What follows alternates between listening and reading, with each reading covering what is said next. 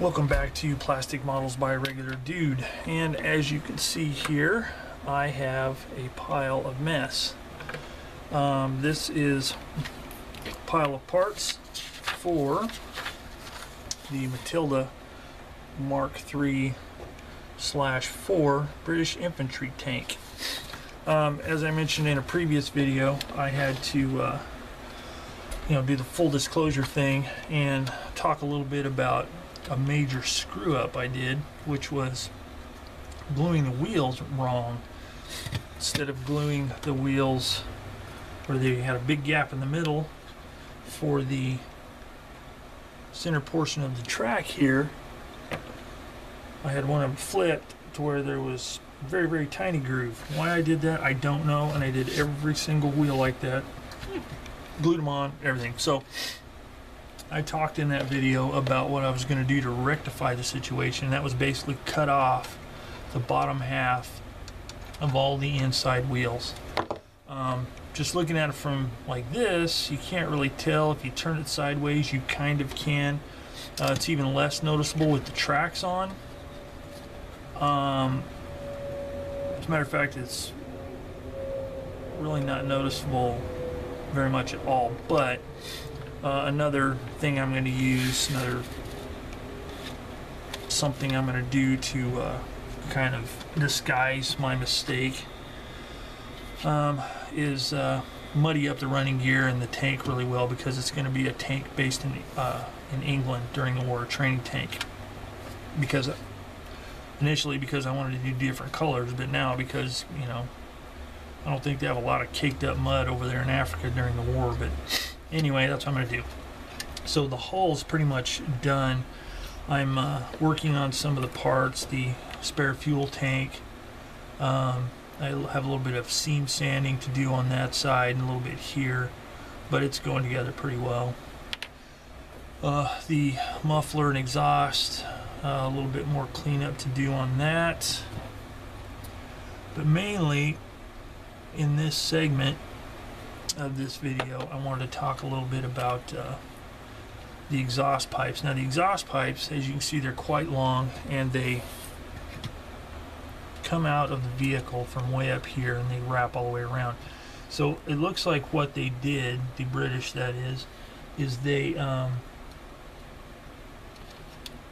wrapped it in some kind of heat resistant tape or asbestos even. I don't know what it was, but it's supposed to be like a fabric type thing. And the molding is really, really nice on here. But to alleviate, it looks like what they did to alleviate some of the seam line, because what happens is you run into a real problem with seam lines on stuff with texture or springs, anything like that. Things don't line up the way they're supposed to, and if you sand the seam, you sand off a lot of the detail. But it looks like what they might have done here, now there's some cleanup I'm going to have to do, and I'm going to lose a little bit of the detail, but it looks like they, in strategic places, what they did, this thing will focus, is where the seam line is that's where it's really pronounced here and there. Like that's where that's a point where the tape ended as they were wrapping it, or the cloth, whatever it is. So it's kind of a cool idea to lend credence to the fact that there is a seam there without actually making it look too much like a seam. So that's kind of cool, little tricky thing they did there. Maybe they didn't do it on purpose. Maybe it's just really poorly molded in certain spots, but it looks really good. And with just a little light sanding, I'm not going to lose too much of the detail, I don't think, because it is going to have paint and some weathering on it. So anyway, that's where it is. That's step 18. I've moved right along actually on this. I had pretty much everything done up to step 9 when I discovered my mistake. So I just went on with working on the hull and those parts. And this is not one of those kits, and I mentioned it in some of my other videos about the new Tamiya kits. The way they engineer these things is they really do a good job of giving you a way to put these together. And basically what happens is this, well, you know what, I can take it apart and show you. That's how cool it is. There's a peg in the back, and then there's this place here where you put a couple of the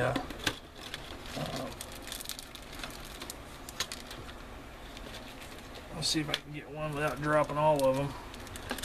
These poly sleeves, they call them poly caps, but it's more of a sleeve because it's open on both ends. They give you these, which are commonly used in wheels and stuff, and you drop a couple of those in there, and then you put this retaining cap on it. Then, and this is the same way it was on the Panther tank I built recently and the M4A3 E8 Sherman.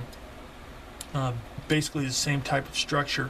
The front has a place where you line it up and it pops in place underneath something there with like really close tolerances, and they put the seam in a place where there really would be a seam, and then the back just slides into place like that, and you're good to go. You can cement it in place or not cement it in place. On the only kit I think I cemented in place was the Panther. The other one I left. But pretty nice, and you know, it's kind of nice. The hatch opens here. I don't know what good that would do unless you were putting I guess there might be a driver to put in it, but it's kind of cool. You can have it closed or open. Closed or open. Kind of cool. So that's pretty nice. So anyway, that's where I am on this kit. Just thought I'd touch base real quick. I'm going to go ahead and work on a few more steps and then talk a little bit more about what I find, if I find anything interesting. Alright, here's where I am. The hull has been completed in its entirety, except for spare tracks and some of the tools and the fuel tank. The turret has also been completed. Everything fit together nicely, no problems. One note I will make is, if you are doing this kit, make sure you pay attention to some of the verbiage here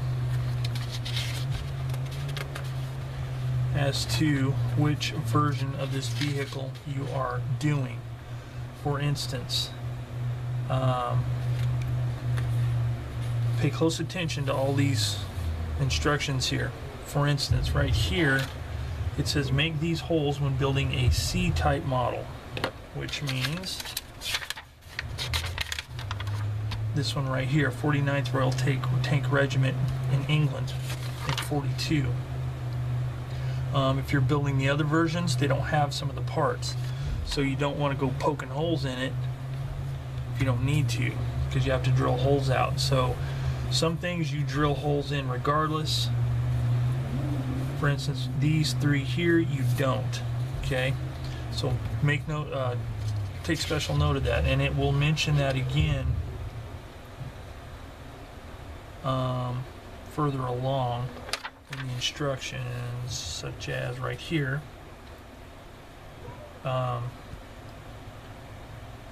These optional parts are only used. This is where you drill those extra holes for the C-type. Okay, so it's just something to make note of. Now let's see, and then I have the side skirts here as well. I have not attached those because if you've watched any of my videos, you probably know that I like to leave the sides open and the tracks off for weathering purposes. So what I'll do is I'll be taping off the contact points where the cement goes on the side skirts and on the vehicle. That way I can prime and paint and keep the contact points clean, so I can you know, glue everything on when the time comes. The tow ropes are done. Pretty easy. Now, I was originally going to use the vinyl tracks, or the flexible styrene tracks, and the reason being is, you know, number one, they're really snug. What little sag there might be on a vehicle like this would be hidden behind these side skirts. Okay, so I was going to use these just for the ease of it, but on second thought, I've decided that I want to try, since I've never done it, the link and length type track system. And I've already cut off one piece. And the reason I want to do this is, number one, I'm not going to have to worry about painting these really well, because because of my mistake that I made on the wheels, the road wheels, I'm going to be doing a very muddy vehicle. And this whole business down here is going to be pretty muddy, so you're not going to really see the track color itself. It's going to be covered in mud and dirt. So, you know, just to try out this type of track, that's what I'm going to do. So I'm going to end this video, or this portion right here, and I will come back after I have these installed. And here it is, painted. I went with that scheme for England 42, and it's really kind of cool. I like it. I really like this scheme. The color, I don't know if I mentioned it, but is XF52 Flat Earth. And then the darker camo color is Flat Earth and NATO Black. And it's supposed to be flat black, but I don't have any, so I use NATO Black, and I like the way it looks. It's kind of fadey looking. But as you can see here,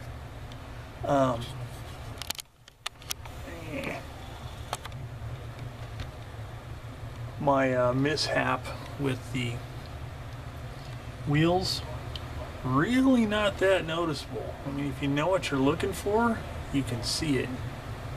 If you don't, you'd really be hard pressed to notice that those back wheels are gone. So, you know, everybody out there in YouTube land on my channel knows. But hey, you're my faithful subscribers, friends, so figured I'd share that with you. And I did go with the link and length tracks, and I have to say I really like the way they turned out. One thing that's kind of important with link and length tracks is you got to get them lined up right so you don't end up with weird kinks. There's nothing worse than a kink, you know, a really sharp angle on the link and length tracks. So there's that. And then I have all the rest of the little parts that have to be attached still. I've got those painted. All that's painted, ready to go. Fuel tank has been had the camouflage applied as well, the two-tone scheme. So with that, I'm going to end this video because the next step in between now and the next video, I'm going to be applying a clear coat over the whole thing. Actually, I'm going to do some detail painting. So I'll do the detail painting, get all that ready, and then I will come back on the next video, show the stuff that I detail painted, and then it'll be on to a clear coat and then decals. So anyway, that's it for now on the Matilda project. Thanks for watching. Questions, comments below as per usual. And thanks for joining me here on Plastic Models by a Regular Dude, and I will see you all next time.